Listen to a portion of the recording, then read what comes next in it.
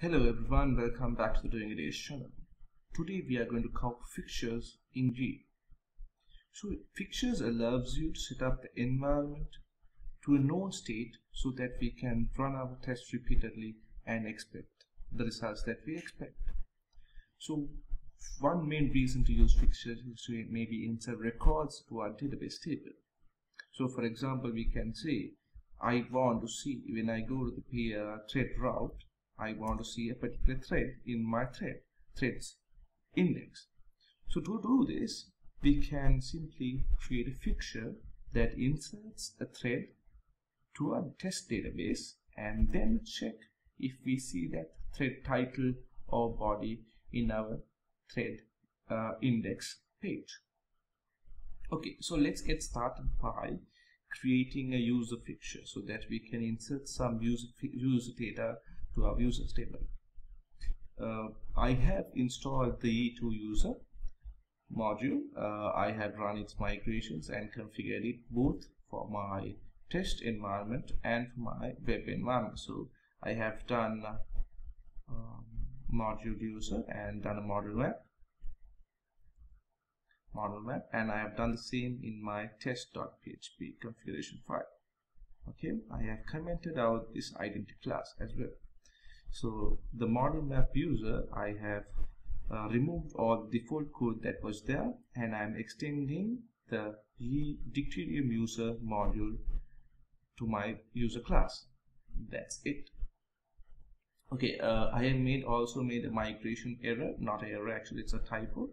I have used create at, not created at, and updated at keys column, so I changed those in my migration. So this is not the proper way of updating a migration, but for now I did it this way. So make sure to drop the tables, drop the database and recreate it and run the migrations again. Also make sure you run the user migrations first before you run your migrations, so that the user table will be created before you create the thread table. Alright, so let's start writing our first fixture. So I have created a folder called Fixtures in the test directory, and I have created a file called user fixture. I have added a namespace of fixtures and use active fixture. So active fixture is something that you use, allows much more functionality when you want to insert records to the database. It's a SQL database. So for example, if you are having a NoSQL database, you have to use MongoDB active fixture or Elasticsearch active fixture. But we're using test active fixture because we have a SQL database. Alright, so first we create the class and extend from active fixture. Then we want to tell Yii that which model this user fixture represents. So app models user is the model that I want this fixture to use.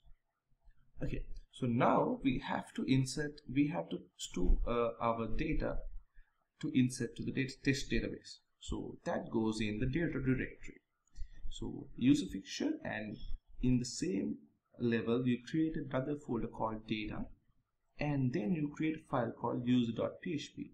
This should be the name of the table. So I have user.php, which is for the user table, and thread.php for the thread table.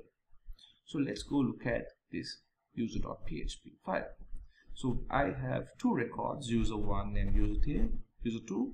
I have created the array for username, user, email, password hash. All these columns, these are columns. So in our test database, forum test, in user we have username, email, password hash, auth key, all that is there. Okay, that is the data that we are going to insert. Okay, that is for the user fixture. Now I am going to create a thread fixture. Why do I know the thread fixture? Because I want to see if I can see a particular thread in my when I go to the thread index page. That is what the test is there for. I'm saying I'm grabbing a thread from the file that I've created, and I want to see this thread's title in a TD. that is my test. Just make sure everything works by running it. So how to run it? Do concept run. It's a functional test, so functional and thread test. Okay, a user can see thread.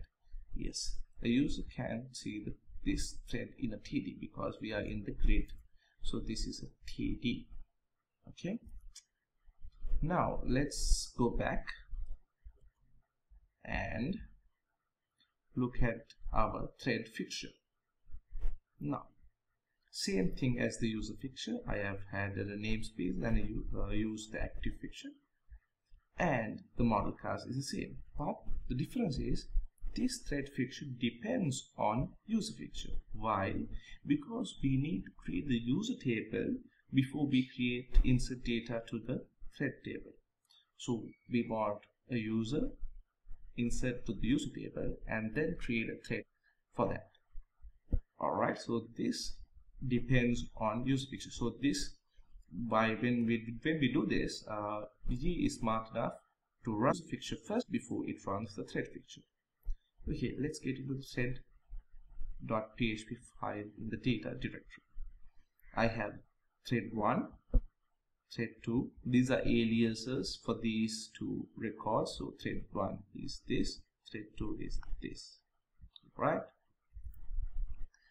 Okay, I have added the user ID, so that's why we need to run the user fixture first and the another user ID. So we are creating two users and each user has a thread. Alright, now the fixtures are written. Now only thing you have to do is use them. Okay, in the thread test functional test, there's this fixtures function that we can use. Okay, this tells which fixtures to load. So when this thread test class function test is running, we are telling that load this fixture. Okay, so what this function has is an array that has an alias. Again, threads is an alias, and we are saying the class of thread fixture class name. So I have imported this thread fixture right up here.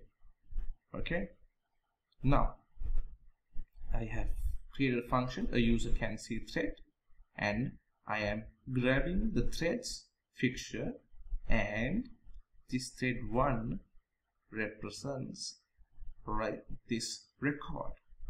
Okay, so the title of this thread is my first thread. I am checking in my test that this thread title is, I can see this thread title. Alright, that is the test. So let's run this again, and it passes. That means I am grabbing the thread from the fixture and checking if that I can see that in the browser. Alright, so that is fixtures. Pretty simple, and it is very powerful. You can always create the database that you want and insert the records that you want this way using fixtures. Alright, you learned how to use fixtures in your tests. Alright, that's it. See you on the next lesson. Have a good day. Take care. Bye.